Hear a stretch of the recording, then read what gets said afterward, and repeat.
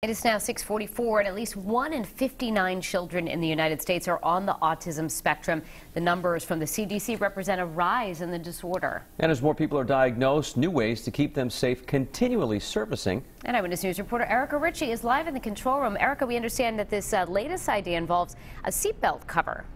Yeah, that's right. It does, you guys. It's so simple. It's just a velcro strap that attaches to the chest strap of a seatbelt. But parents with children of autism, they say that it really offers them such comfort in the event of a car accident.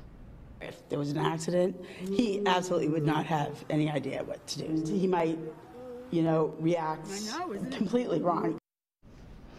So Margaret Cole's son, Cameron, that you see right there, has autism. She says it's always front and center in her mind what would happen if they were in an accident, and she couldn't tell first responders about Cameron's disorder.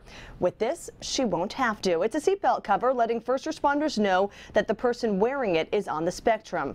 The project was spearheaded by the Norfolk County Sheriff's Department in Massachusetts. The sheriff, they're saying he got the idea from a program in the UK, but it's the first he knows of here in the U.S.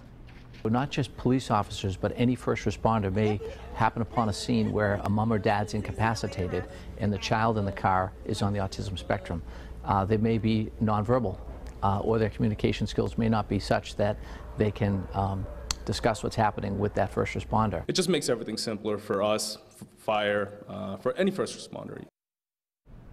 And it's really about getting that child or that individual to safety as quickly as possible. Those seatbelt covers right now are free, and they are available at any police department in Norfolk County in Massachusetts. Live in the control room this morning, I'm Erica Ritchie, Eyewitness News.